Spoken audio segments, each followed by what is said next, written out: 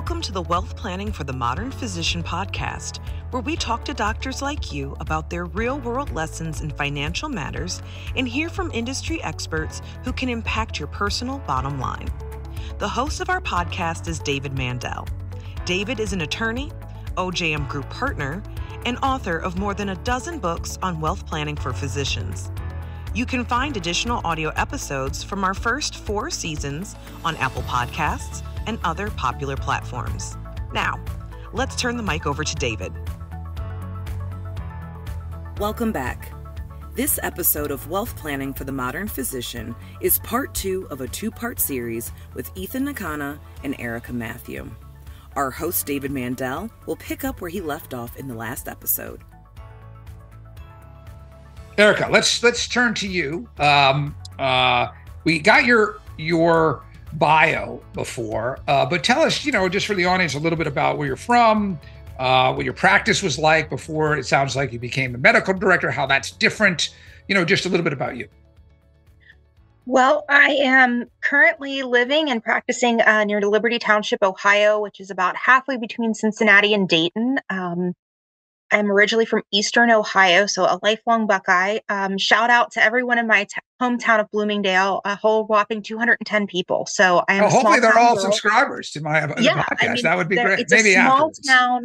I grew up, my dad's an engineer, my mom's a nurse. So I am a first generation white collar worker.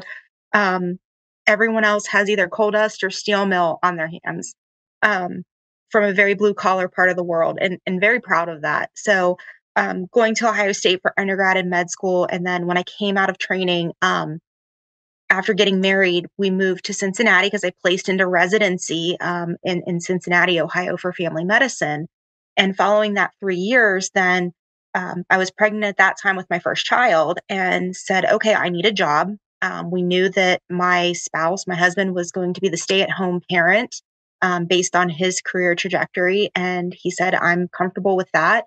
And so that's kind of when I started negotiating and got my first job as a primary care doc full-time with the Kettering system.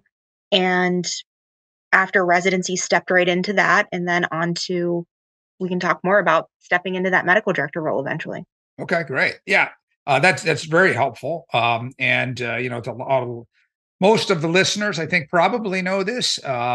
And viewers that OJM's main office is in Ohio and in Cincinnati, and Eric and I were talking beforehand, and certainly Jason, who goes all the way back to helping docs in the early 90s, and a lot of them Ohio State grads. So I'm sure that there's not too many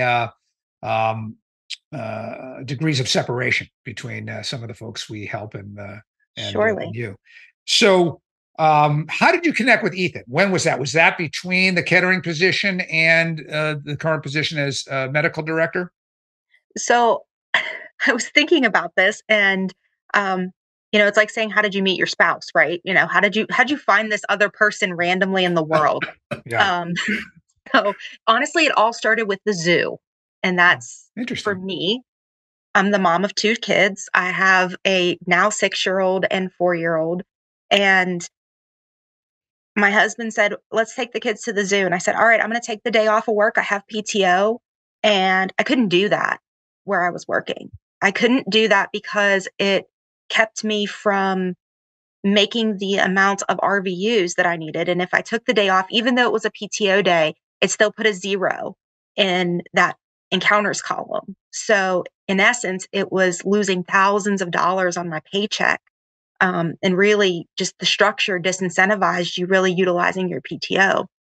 And I'm sitting there at the kitchen table like, you've got to be kidding me. And after a glass of wine and a good cry, I said, there's got to be a better way. And so I started looking. I knew my contract was up in about a year. And I said, there's got to be a way to negotiate this. I've got to find somebody to help me do this because, like I said, I'm from a blue collar town. I don't come from some long medical legacy. I don't know how to do this. And I'm okay with not knowing that. It's time for someone else's expertise. So finding him was a matter of kind of a Google search and a blessing. That's great. It's a great story. We'll have to get the zoo in the show notes somehow. I'll put that in there.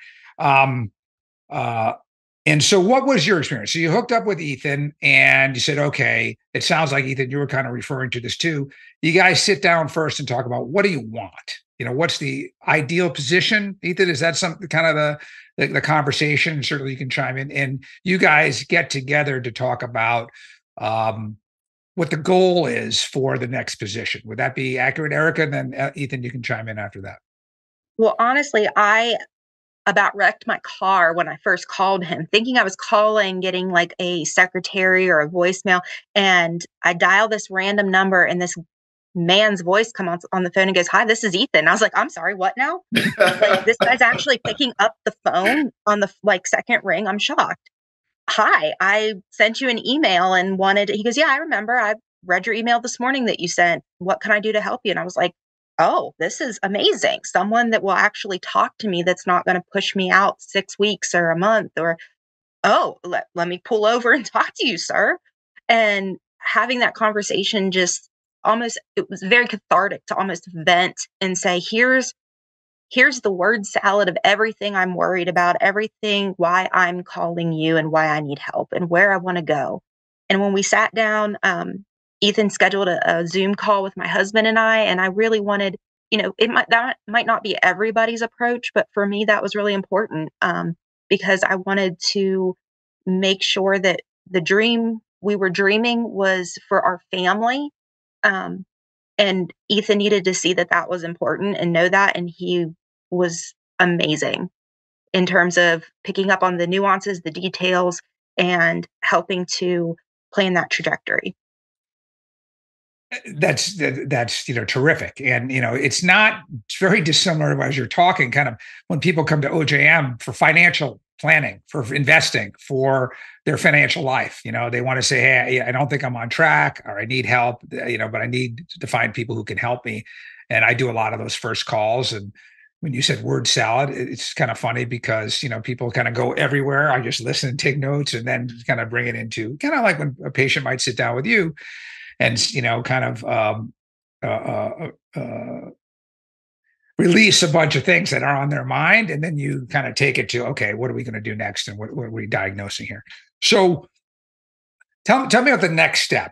You worked with Ethan on finding multiple positions, honing in on one position, and then negotiating the compensation and other benefits.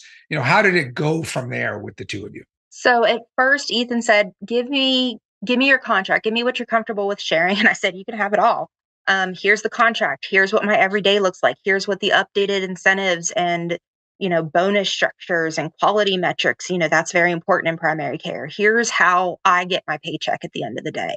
And here's the things that I'm worried about." And he really took those two pieces and married them together. He made those, here's how you get your pay and here's what you like and don't like about it. Things that were tangible and intangible, things like being able to take that day off. Um, how do you, the same thing we probably do as providers in diagnosing, he was Right. able to do and send a email that consolidated all of that and said, "All right, here's what you've got. Here's where you want to go. How do we make those two things bridge together?" Interesting. And so from there Yeah. on, kind of took my information and my resume and, asked for things like, numbers of encounters and procedures that I perform, things like that, and said, "Okay, here's really what you're doing in terms of your productivity and what type of doctor you are compared to the nation." Sometimes I don't think providers give themselves enough credit to say, "You're really good at what you do." Um, and you might not realize what you're doing is really profitable or really beneficial for the group that you're working with because they don't reimburse you any differently. The fact that I place IUDs and I'm weight management board certified in addition to family practice boarded, that's something that brings value. So how do I market that value either back to the group I was with or to a potentially new suitor? Yep. So yeah, a couple of thoughts I wanted to. You emphasize, and I think this is crucial. Uh, you didn't say it this way, but I'll say it this way, which is the data, meaning the data on what you do, right, and the data comparative to other docs, locally, nationally, regionally, what have you. because the other side has that, right? I mean, Ethan, I'm Absolutely. sure you can, now that you're a medical director of an organization, Ethan, working hospitals. And in fact, it's funny because, there's a doc who I'm involved with in a business who's been on this podcast a number of times, and they have a practice and they were trying to renegotiate. And there's actually a data set out there, and I can't remember the name, but that the company that makes that data available, they only do it to employers. Physician can't get it, no matter what you want to pay, right? They've made the strategic decision. We're going to gather all this data, but basically be in the pocket of employers, right? Because they're the ones who pay the most. That's their business plan. So they know what your value is, but they may not show their hand on that, right? So understanding the best you can what your value is in the data, I think, is crucial for everybody listening and watching when you get to that point. And then my question was, Eric, at that point, and both of you can answer this, was it you were thinking, I'm getting all this together to go to my existing employer and try to get a better deal? Or was it, I'm sick of these people, we want to move, or, I'm done with this, I want to go somewhere else, or some combination? Meaning, So for to be me open to personally, something else, but I'd like to it stay was here kind of if a we can do it. combination of both. Okay. I knew that with young kids, I wasn't wanting to relocate geographically. I was willing to go to another practice, but we weren't moving to California. Right. We weren't leaving this area. I also, at the time, in talking to Ethan, said, I don't mind where I work. I like the people I work with, but I've asked for certain things. And I'm guessing that most physicians can relate to this, where you've said, I need more support staff. You're asking me to meet these specific types of metrics, one of those being like control of diabetes. Well, I need a diabetic educator that's accessible. If you'd like me to meet these productivity goals and these metrics, I need assistance. And those were certain things that were not met. So being able to take those and identify those, to serve up as potential negotiation points to either the place you're currently working or your future location. That was something, identifying those was something that Ethan helped me to do, to break down and say, here's what I really want. It's not A and B, but it's C and D. This is what I want. And the numbers don't lie. I'm able to produce what you're asking of me, but you're not able to produce what I'm asking of you. Exactly. And so, what was, how did it go? Meaning, what did you end up having conversations with the existing employer, and did that work out? And did you get A and B or C and D? Did you get only A and then and not B? And did you end up taking the new position where they gave you A, B, C, and D? Give us a little bit of what happened. So the story goes that we basically kind of put my resume on the market and said, all right, what else exists out there? Are there other locations, places? What's out there? Let's put some feelers out. And like Ethan alluded to earlier, one of the main things was, do not consider things, don't go and talk to your current employer before you have other things that you're able to walk away to, because then you lose that trump card. If you can't walk away from the negotiating table, that's really your biggest, because I'll tell you, those people in C-suite aren't certainly going to go down there and see patients. So they don't know how to take out an appendix. So if you're the surgeon or you're the physician that's standing there, they have to stay at the table for you. They can't do your job. So really being able to have that trump card, of having that other job. And that's hard. It is. It's hard to manage a full-time position and start job shopping. And Ethan was able to help with that, put those feelers out, get some of those initial phone calls with recruiters and different folks scheduled. So that is something that you don't have to always have on your plate. You can, delineate that out to someone else. And that's where an agent comes in to be helpful and say, this is a good offer. This is not a great offer. This isn't going the way we want it to go. Go ahead and cut ties with that one. We're going to stay this course. And so when I had found the position with my current employer, I interviewed with them, and it felt like, a really great location to work. I liked their opportunities. And so said to them, all right, I need to talk to who I'm employed with right now. And for me, that was hard because, and Ethan can attest to this, nothing in business moves as fast as it does in medicine. We as attendings are used to giving an order and boom, it's gone, it's through, the prescriptions at the pharmacy for somebody. That's not how it goes in business. It is, and I would talk to Ethan and say, why is this so inefficient? Why do I have to make a meeting with somebody about a meeting with somebody else? And so sometimes as physicians, we may misconstrue that as someone either not knowing or not wanting us, and that being a point of contention, but it's not. It's just how business is done, but we're not business people. Mhm. That's not our Different time wheelhouse. scale. Yeah, different time scale for sure. Yep. So knowing that, and then being able to calm your fears and say, it's all right. You don't have to expect an email back today. Cat move. Sorry. Okay. So knowing that that is really important for providers to know their time scale and be able to have someone to calm those fears. In my case, we were able to go back to my current practice and say, here's what I want. I'd like to talk to you because I know my contract is coming up. And when we laid that out on the table, it was nerve wracking, but it was kind of fun because I knew I had that trump card in my pocket of I've got another job. Even if you say, there's no way we're giving you anything, and because you even asked for it, don't let the door hit you. That kind of fear of losing your job. There was no fear because I had another offer in my pocket. Right. So it was a great feeling to be able to really ask for the things that I wanted. And at the end of the call, letting that cat out of the bag proverbially and saying, by the way, you won't be sloughing me off and not calling me back because I'm on a timeline. You need to speak with me by this date because otherwise I have another position. You'll be getting my 90 days. Yep.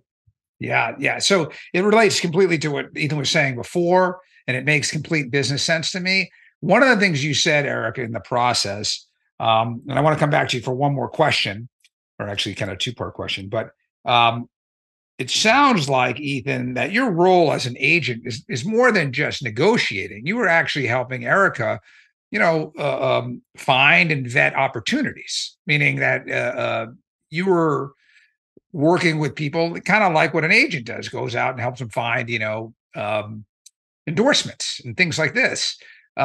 Is that something that you're typically comfortable with and the kind of part of the service that you offer to clients? Yeah, it's an essential part of the service because, as Dr. Mathieu said, if you go into your employer and ask for reasonable changes to your contract, one, it's nerve wracking with or without leverage. But two, your employer's probably, at least when I was an executive, I just said no. No, I'm not going to give you more money. You're going to go back to your clinic and you're going to go back to work. So to me, you have to have a competing offer in order to have any reasonable chance of success getting a salary raise where you are. If you're when you're at where you are. But I want to also drill down on the point about your role. That is because I asked you in the beginning of this conversation, couldn't just a healthcare attorney help do this? But we didn't flesh that out there. But here it sounds like you're doing a lot more. A healthcare attorney's not acting as somebody's, personal agent and going out and helping them find jobs when they're seeing patients, and Erica's busy with work and family. And it sounded like you took some of that responsibility to at least vet or potentially field some initial opportunities before Erica needed to get involved. Did I hear that right? Yeah, you bring up a good distinction. And I think that's another really important distinction between what we do and what a traditional law firm does. Because I know that negotiating one-on-one with a hospital or a practice rarely goes well. So I'm not going to waste my time, or infinitely more important, my doctor's time, by going in and asking for a raise without leverage. So the very first thing I do, like we talked about, is we sit down, figure out what matters to you, and then I build the case to create leverage for you. How busy are you? Something about the complexity of your procedures, your payer mix. Let's find you some competing offers. But absolutely, those are the things that we're doing to help our doctors understand how valuable they are. It's kind of like putting a house on the market. right? There's all of these features in the home. There's an in-ground pool and there's vaulted ceilings. There's all of these features that have value. And my job is to help quantify that value for hospitals and health systems, just like I did when I was on the other side of the table. Yeah. Yeah. But it sounds like you're doing that. And I guess my point is that you're also, if we're using the analogy of the home, you're out potentially talking to new buyers, right? Absolutely. You're showing the house to some degree. Yes. Right? So yes. that's important because real estate lawyers don't do that.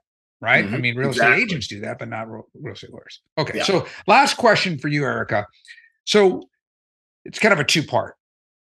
Well, I guess it's almost three-part. One is, what do you think? How do you think it would have gone if you didn't have Ethan? Meaning if you did it on your own.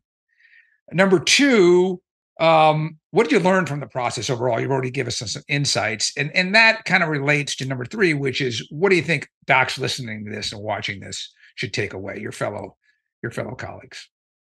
So I would say, thinking about how it would have gone without, Ethan's assistance. When we first started, like I mentioned previously, I was about a year out from the end of my then current contract. And when I called and spoke with Ethan that first day, I said, am I calling too early? Is this the right time to be even looking at assistance for this process? What should I be doing? Sorry if I'm bothering you, good sir. And he said, no, you're perfect, actually, because a lot of times, and I retrospectively had seen this once I thought about it with my practice partners in the same group, that a lot of times, even if there is something that you're interested in or a change in your contract, you may go 3-6 months in advance to your leadership team to request something like that, get put through the channels. And by the time you get to, like Ethan said, the person that can actually make a decision, we're a month or 2 months ahead of when your contract is up. Well, I can't come to work if my contract's not signed. So, there leaves maybe 30 business days-ish to complete this transaction. Once you give me my contract, now I take it to someone to start reviewing it, and it's not what I want. How do I start that conversation when I don't have anywhere else to go? I am under the gun to possibly not have a job, and financial situations can get strained. So you're proverbially up the creek without a paddle at that point. You can't negotiate, you can't dictate where you're going. So I think that's one of the parts that maybe providers need to be more educated on, or realize that in their process, starting earlier rather than later only does good things for you. That's great, Eric. I really value that comment. And it makes me think of a couple of things. And given time, Ethan, I'm going to follow up with one or two last questions with you. But it reminds me, for the listeners and viewers, what you just said is very similar. And I want to I'm going to ask Ethan this exact question. When should doctors think about renegotiating? Or, that's going to be my next question. But it reminds me of Colin Carr, who we had at the beginning of this season 4, who's a real estate agent, and all they do is represent medical practices and physicians with medical real estate space across the country. And he was extremely, one of the points he made extremely adamantly was the timing on doing that renegotiation of your lease is so crucial because, and I was hearing it in my mind as you were talking, Erica, because if you wait till too late, even if you have a good argument to make, or even you have you have everything, your research done and everything, if you wait till too late, you're really shot yourself in the foot, because are you really going to move? What's going to happen? This thing is up for, you don't have the time to put yourself into the position to say, yeah, we're going to leave. Right. And it's the same thing with your employment. You have to have not only the other option potentially or others, but the timing's got to be there. Otherwise, you kind of get forced into something that you're not happy about. So that's, Eric, I really appreciate that point. So Ethan, that begs the question to you, which will be my second to last question. I'll have one to wrap up, which is, what is timing? When should folks, if they know they have a contract that is coming up, when do they, reach out to you, or just start thinking about, hey, I need to start a process here? Yeah, for first-time attendings, I would say 9 to 12 months before you finish training, whether you're in residency or an additional fellowship training. For experienced attendings, renegotiate now. There's no reason to wait, because exactly what Dr. Mathieu said is what I used to do on that side, is I would just slow play you. Oh, hey, Dr. Smith, we're right in budget season. Give it 6 months. Well, hey, Dr. Smith, we're in capital planning season. Give it 3 months. I'll just slow play you. And then it comes down to that 30-day window she talked about, where you've got to sign a contract, review it, and then make a move. Theoretically, that's just not realistic. So if you're an attending physician who's listening, grab your partners and renegotiate your contracts now. Yeah. So, I mean, no time like the present. And if you're in a situation like Erica was, where you're not happy with what's going on, you can't go to the zoo when you want to, and other ancillary issues, that's a clue to, it's time to start taking responsibility and kind of put your best foot forward. Because if you wait till too late, then, you basically lost all that leverage, because the timing works against you at that point. And I agree. This has been really interesting. Ethan, Erica, I really appreciate you taking the time. Obviously, you've got a lot going on, Erica, and I appreciate you spending time this evening to do this. But I think the docs listening and watching will really appreciate it, because what you went through is something that every doc is probably going to experience at one time or another, or at least many will, right? Some just get lucky and their first position's great and everything works out, but that's not how life typically works.